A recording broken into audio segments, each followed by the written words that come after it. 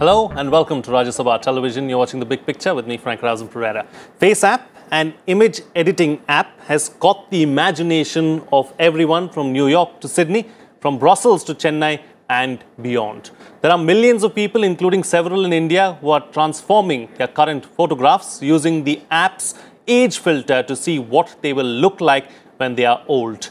And these people are also sharing these photos on social media. The problem, however, is that just with any other app that uses personal data, such as a photograph, there are privacy concerns around FaceApp. A number of people have raised concerns, including a US senator who wants the app investigated by the FBI for possible data misuse. The primary issue seems to be a clause in the terms and conditions of FaceApp. This clause says users give FaceApp a perpetual, irrevocable, non-exclusive, royalty-free, worldwide, fully paid, transferable, sub-licensable license to use photos they upload. Similar fears were raised when the trend of the 10-year challenge went viral on Facebook in January this year. In this, people uploaded their photos from 10 years earlier to show how they changed. On this edition of The Big Picture, we will analyze how safe are apps. Joining me on the program today are Subhi Chaturvedi, Distinguished Public Policy Professional, Karnika Seth, Cyberlaw Expert, and Subimal Bhattacharjee, Cyber Security Expert. Thank you to all my guests for joining me on this edition of The Big Picture. Subhi Chaturvedi, I'd like to begin the program with you. First, let's try and understand and try to put into perspective how safe are some of these apps that we keep downloading almost on a hourly basis on our phones. Frank, let's all remember 1984, and people thought this was a dystopian idea of cameras looking at us and you not being able to even think your thoughts before they go public. Now, when we're looking at a lot of these apps, they have permissions which they do not require and which should not be intrinsic to their functioning. So a contact management program, when it asks you for permission to access your camera to read your text, your instinct and your response should be a firm no.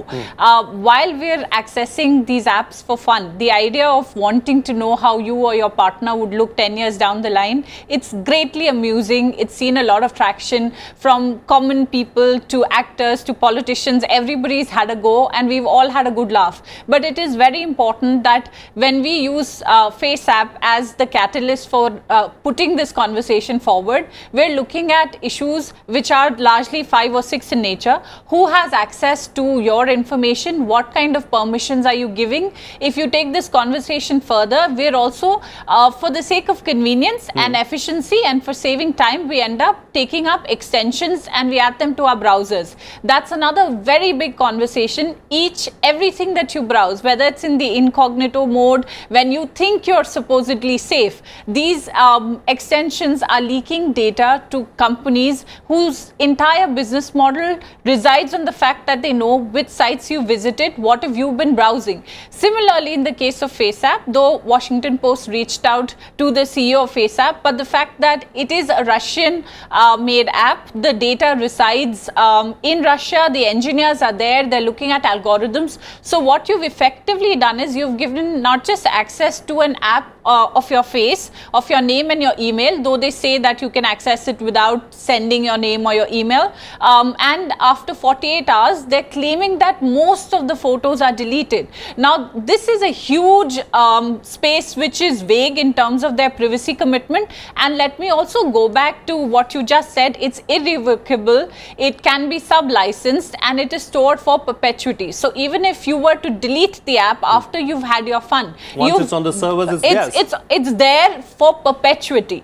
And let me remind you that when we're looking at questions around elections, when we're looking at questions around democracy, so not just where is your data stored, who stores it, which are the laws, which are the countries which will be governed by those laws, and then who has access to this data and for how long. So we've seen Facebook budgeting in $5 billion US because they knew that sanctions were coming. They knew that they would have to cough up these penalties. But the fact is that the business model hasn't changed. You've heard a lot of lip service. You've heard a lot of people saying saying that we will be looking at privacy as a very serious issue. Right. Now, I want to bring this really important point forward. As a consumer, you need to make informed choices, and we also need to start demanding that privacy pages are not buried on page 100 or 200 of the app when we're looking at agreements. So, a simpler form which puts upfront as to what's the trade-off. I can't say that, you know, we should go back to the dark ages. We're smart consumers. We use technology to make our life more efficient and productive. But we also need to know what is it that you're giving up. So Absolutely. Do you need to install the app, or can you do with an extension or a shortcut which is a desktop that simulates the app? What is it that you're losing? And we also need to be more aware and more demanding as consumers. What are the negotiations, what are the terms of agreement, and what really do you lose when you look at these concerns? And these are very real concerns. Sure, sure. I think every consumer can start, you know, by starting to read the T&Cs first, and then decide whether they want to use that app or not. Karnika Seth, so what is the kind of information that some of these apps really extract? Well, as rightly put by Survi, it is a lot of information that they're taking away. Sometimes even the geolocation, where are you, really posting a particular photograph from, and the name of the person, the email ID. They could even access, have access to your photo gallery. So they take a lot of information of who you are, who are your close friends, your relatives, what you're doing, and what is your lifestyle. And all this information could be sold. The point is that if there is a click wrap agreement where you go and sign, you've probably not even read the terms and conditions carefully, which you ought to do, and you click on I agree, and it just forms a click wrap agreement. You've given away all your consent for taking away all this information. Sometimes it is only the information that is mentioned in the term. Sometimes it may be more than that. So what is the security, and who are they answerable to? If it's a Russian app, it's stored in, say, US servers, what law applies here? We are Indian citizens. We have Article 21 to protect us under the Constitution. The right to privacy ought to be respected. Knowing this, that the Sri Krishna Committee, Justice Sri Krishna Committee is now given the report, and there is a PDP bill which is under process, and there will be a discussion. We are bound to have a stronger law in the country. Nevertheless, we do have some privacy laws in the country which even today take care of the legal framework and the way the privacy ought to be protected to some extent. However, enforcement is a challenge. As I said, there is no convention. I've advocated this time and again. There is no convention India has signed with countries abroad on cybercrime. Okay, we seem to have some technical difficulty with the line there, so let me move on to Subimal Bhattacharjee now. So, we know what is the kind of information that is taken from the users, but how is this information then further used and processed, Subimal? So, I think as I've heard both the ladies, it's very clear, that most of the apps are collecting information, various kinds of information, and you draw your own discretion about which app you actually subscribe or you try to avoid. Now there is no thumb rule as such about whom are you choosing, and also so that gap actually creates more of the fear. We are talking about FaceTime. We have had the issue of TikTok. Now if you see, one is of Russian make, one is of Chinese make. Most of the issues actually come around anything that is you can't generalize it, but more or less which are non-US. But there are a lot of these US-based intermediaries and apps that are collecting far much more information also as such. We feel, very convinced that possibly they are far much more secure. Any app has its own level of insecurity. It's a question of what you are passing and how judiciously you are passing. Now coming to your question, that where does it go further?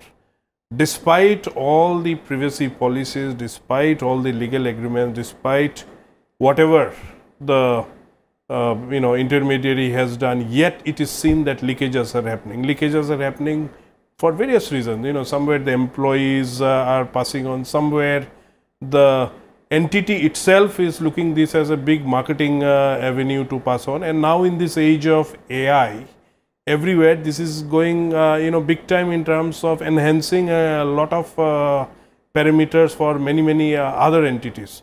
So I think, as Karnika said, law has to really pick up. Law, I think whatever laws we have, we are still again waiting for some of the changes to the intermediary guidelines also that were introduced in 2018. So we have to be strict on them. We have to understand what the backend is, and at the end of the day, the technical community also has a responsibility to see that, somewhere the leakages and all are far much better plugged, or at least understood at a level where they do not become really a havoc. Now, why FaceTime is so popular, 150 million downloads in the last 1 week.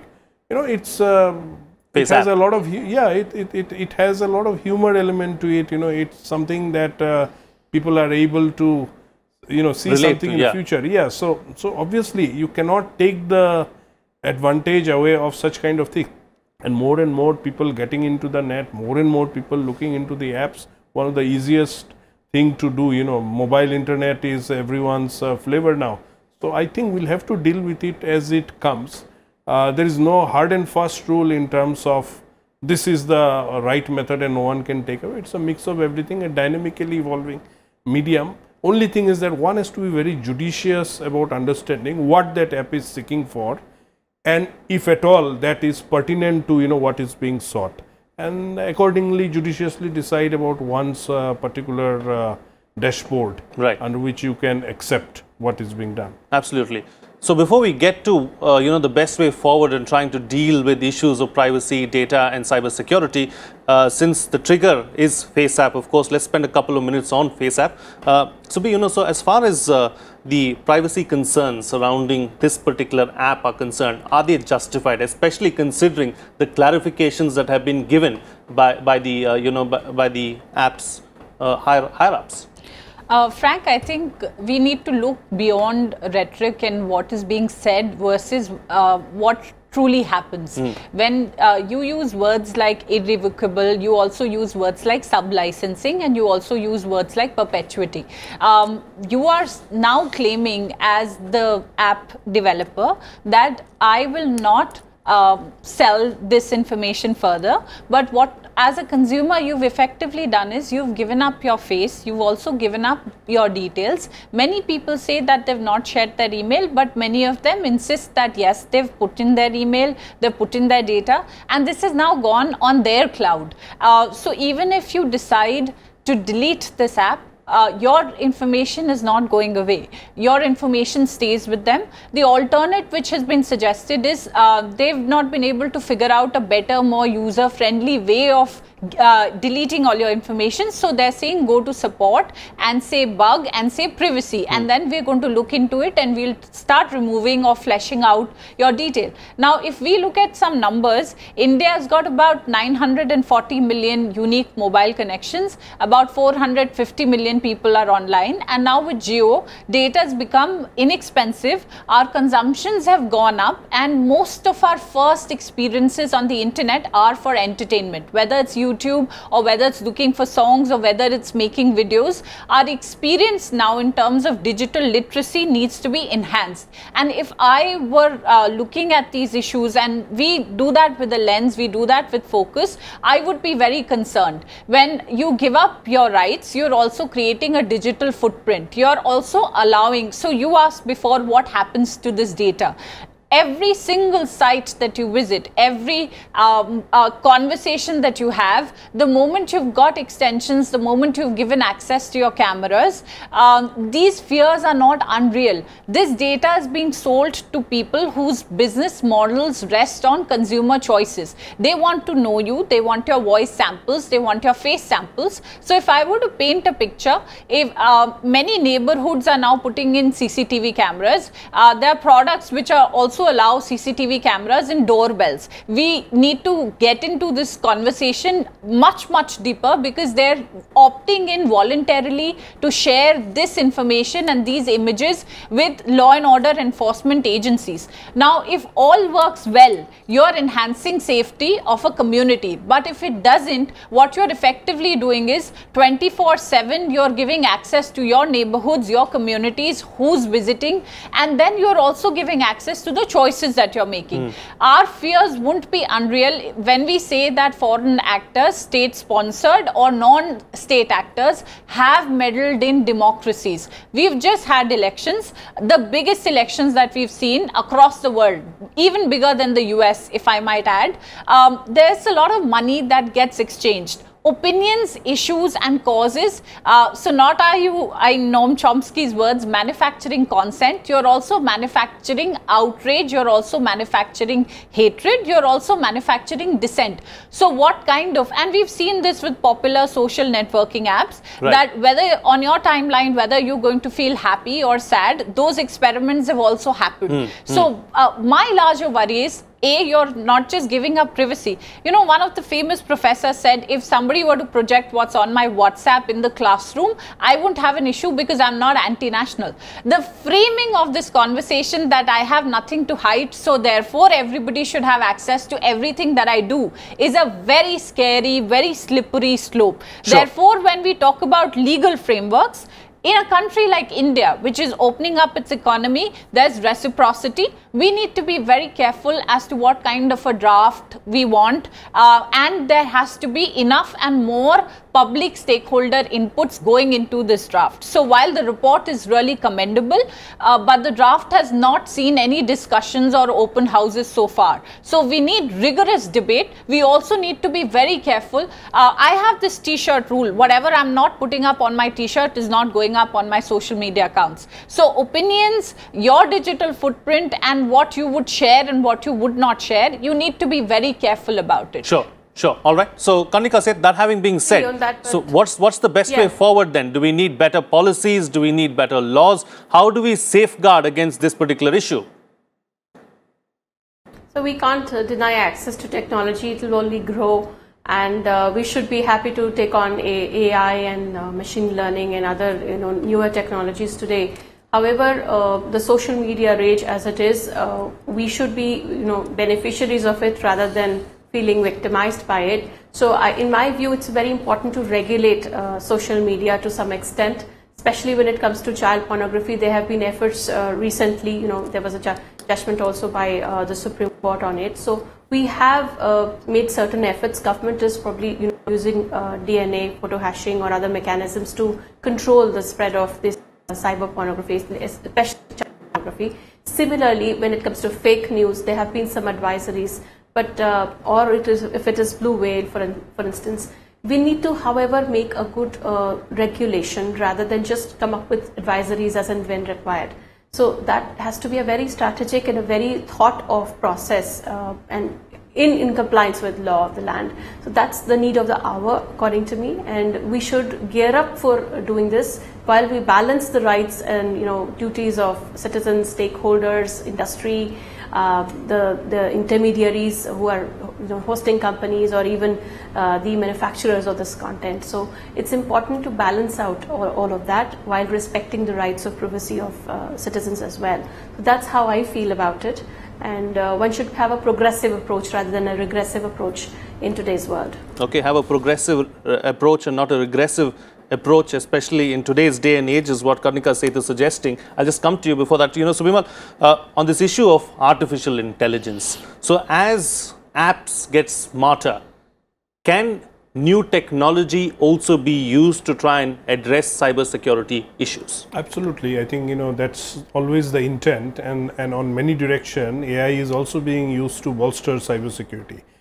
Now, along with the technological push that is being looked at cybersecurity, I think I'd love the term that she used. We should be progressive and regressive, because you cannot stop the apps getting in. More new apps will coming in, and everyone will bring its own share of happiness and sadness and maybe even the uniqueness. Risks. Yes, but what is also important is what are we doing in terms of more than the legal part, some of the aspects, how we can regulate or how we can have a certain sense of comfort having it in the country. For example, data localization is being spoken in a big way. There is a lot of opposition from all the big players that are there in the world in terms of all the large American companies. So now how are we going to take it forward? Because at the end of the day, you know, as she mentioned about digital footprints, everything is going out, getting stored somewhere.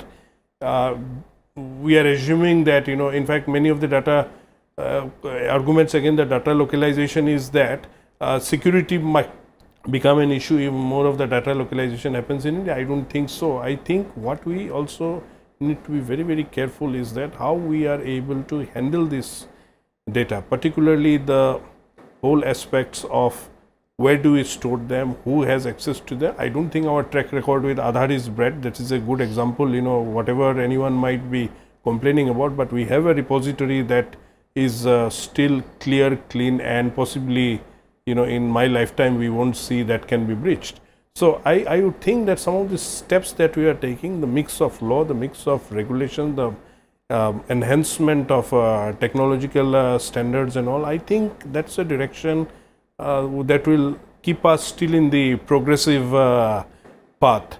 And I don't think that, you know, we should really become fearful, or I think more essential is to build the alertness, and that alertness is a big time, you know, PPP nature kind of an activity where all the app providers, all the, you know, people who are now allowing us, for example, the banking sector, what is really the investments they are making in reaching out to the consumers about how, you know, what should be a best practice and all. So these are the kind of things that we should foster, because after all, more and more people are going to come to the net, and one of the first points of coming to the net is through the apps, and again through the apps that she mentioned about entertainment part. So the easy things, you know, that we can see attracts us more, and people are very gullible, you know, the innocent, simple people who are coming to the net, his last worry is about security. People who get used to convenience first. Absolutely. People who get used to it then think of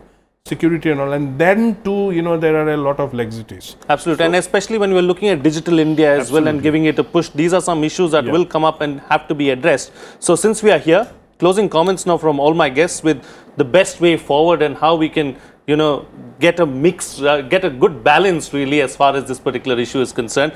Subhi, starting with you. Thank you, Frank. Frank, I think I've been a huge votary of the internet, and its interoperability, its universality, and most of all, the ability to innovate without permission. And there's a term for it, it's called permissionless innovation. We've seen responses of governments. In most cases, they've not really engaged with internet as a space. As far as telecom is concerned, we've had a huge success. Now, when we start looking at internet governance, whether it was the Muzaffarnagar riots or the Bangalore Northeast exodus that happened, the response is usually to control. And I think while we'd all like to see the internet in some form or fashion being regulated, we need less government and more governance, and we need to look at light touch governance. So you cannot really regulate the internet. What is important is create more avenues and more opportunities where stakeholders, and I think it's incumbent upon civil society, media, private sector, academia to engage with the government on an everyday basis. What is of great news is the government's focus on digital, on JAM, the Trinity and the open stack, which has made many innovations possible. So I think they're listening. I've seen bureaucrats who are very welcome and forthcoming, and if we can inform and engage and constantly make people aware that this is how the productivity, safety and security can be enhanced, this is the most beautiful and the most liberating thing that we can have as a tool for measure. So let us be progressive, let us embrace technology, let us also put India first, and let us look at internet as a global whole and not a sum of its parts. Absolutely. Embrace technology and be careful as well going forward. Karnika?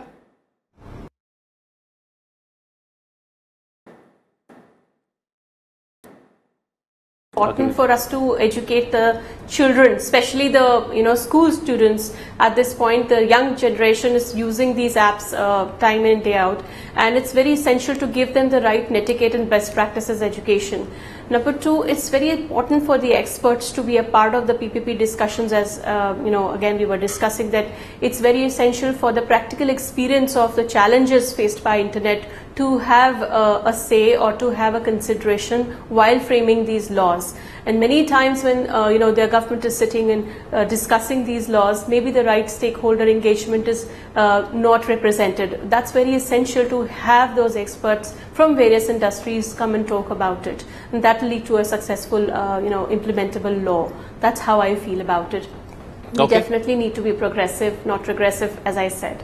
Okay, all right. And Suvimal, close the show for us with your concluding remarks. Well, I think, both laws and technology need attention. Their intermix also needs a special attention. I think the Personal Data Protection Bill as well as the, the draft intermediary guidelines, they really need to move in first. I think within the intermediaries laws also the provision, one particular provision of having a presence in India with more than 50 lakh subscribers, that's a good move, but there would be far much more intervention that has to be made from a legal and regulatory perspective.